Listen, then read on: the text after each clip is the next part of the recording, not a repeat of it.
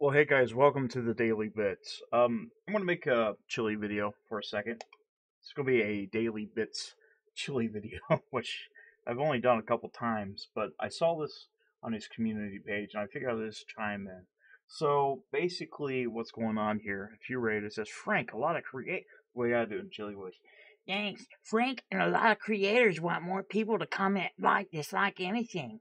I'm not like other creators. Don't come around here copsacking to me. I'll block you from my page. I don't care if you're here or not. Basically, what's going on here is if somebody else has a different opinion using their First Amendment rights to do so in protest or going against his narrative, basically he's going to block you because that's exactly what woke basic beta bitches do. That's exactly what they do.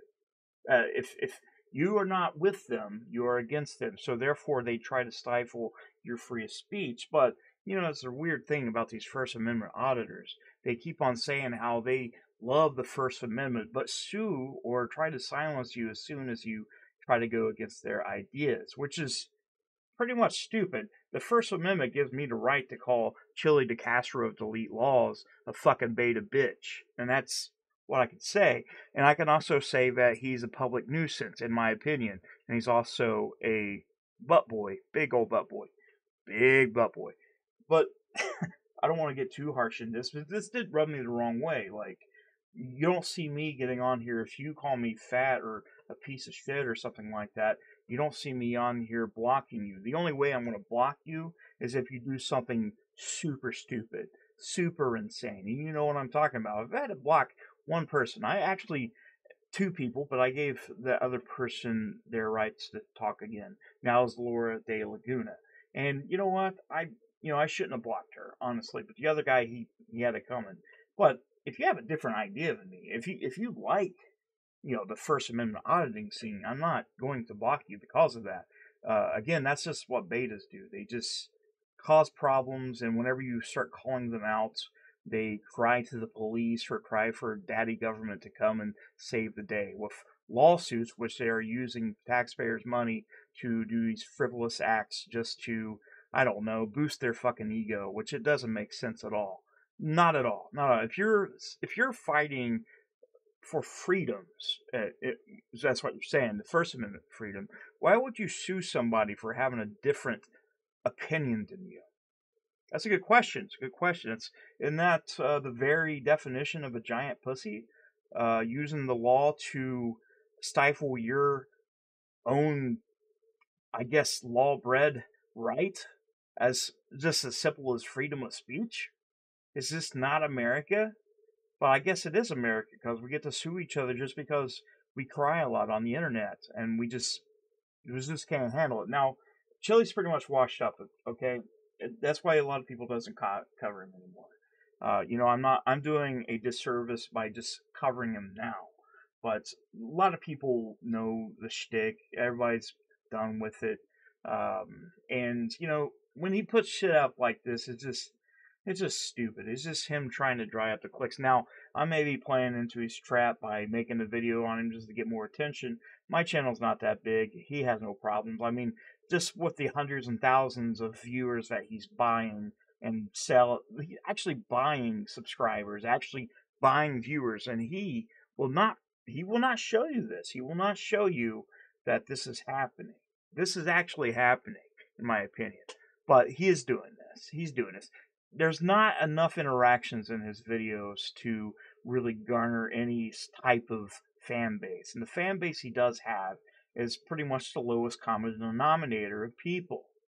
You know what I'm talking about. The meth head that can't get out of jail, like going to jail every 2 weeks, or beating his wife, or, DUIs, because Chile wants to protect these citizens with their God given rights of driving drunk, getting high and killing people and all this stuff. But no, the police are bad. The police are bad people. When Chile is probably the worst of them all, which eventually he will go to jail. This is already happening. We've already seen this. I think KFAR posted something that was a while back. These people were filing these frivolous lawsuits against public officials, and basically what happened, these people got charged and they're in jail for up to 25 years for being a piece of shit. And you know what? That's going to happen to Chile.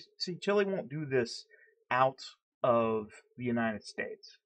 He'll do it here because he can get away with it for a little bit.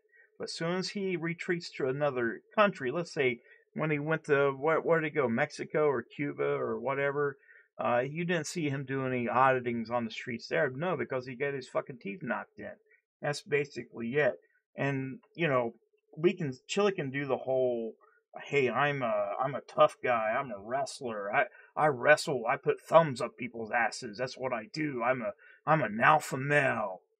Dude, come on. Even your Mark Twain loving bastard here in Ironton, you know, the one you hung out with the whole time that was always up your ass, the one that called me a rude, crude, fat bastard or whatever, piece of shit. That guy, the Mark Twain looking guy, was it Freeman? Ken Freeman? That's right. Fuck that guy too. Go fuck yourself, Ken Freeman. You know what? Go fuck yourself. I'm using that in protest, by the way. It's protest. Protest. Fuck you, Ken Freeman. Okay? Okay? Okay, good, good. Good. Just so you know it, just so you can understand it. I know you're a bit retarded, but that's okay. Both of you guys are pretty damn retarded. Chili just went full retard. He didn't go halfway, he went full retard. So, you know. But I wanted to make this video. It's kind of rubbed me the wrong way. Saw it. It's like, you know what? Let's make a quick video of it. And we can spot out his hypocrisy here. I think it's interesting. I think it's interesting when any of these auditors get pissed off whenever you start turning the page on them and, you know, they start losing views and nobody's paying attention to them. And like I said, me making this video is not helping that at all. At all. It's not really helping that. But it is pretty funny that some person that claims to be a First Amendment law scholar, constitutional law scholar, and an alpha male blocks you from the page because he's too big of a pussy to have an actual conversation with somebody without crying to daddy government to save him. All right. Usually, like I said, usually too, when the First Amendment auditors, the first thing they do once they're in trouble, who do they holler at? They holler for the police. They'll be like, oh, they're going to be the first ones to call the cops whenever they get their feelings hurt. But that's just the truth. Guys, I love you very much. Hit that subscribe button. I'll see you soon.